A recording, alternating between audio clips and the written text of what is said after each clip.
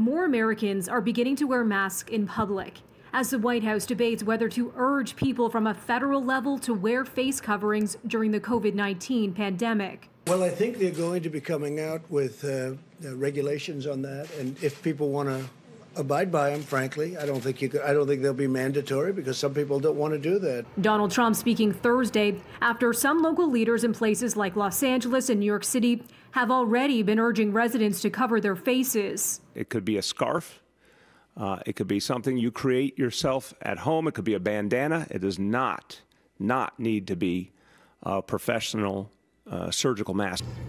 Officials emphasizing, though, that surgical masks and N95 respirators should only be worn by healthcare workers as those on the front lines of the crisis scramble for critically needed protective gear. When the advisory comes out, it will be an additive piece if it comes out. Dr. Deborah Birx, a member of Trump's coronavirus task force, explaining why there's a debate over the reported push from the Centers for Disease Control and Prevention to encourage Americans to wear masks when leaving the house, saying she's concerned such recommendations could lead to a false sense of security.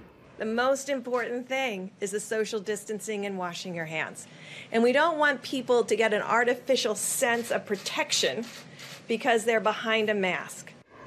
Recently, other countries like Israel telling citizens to wear face masks in public as a precaution.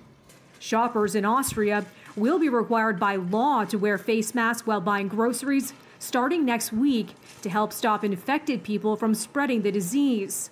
The World Health Organization says healthy people don't need to wear face masks unless caring for someone who is ill, explaining in these circumstances, masks are only effective when combined with other protective measures. WHO continues to gather all available evidence and continues to evaluate the potential use of masks worn more broadly to control COVID-19 transmission at the community level.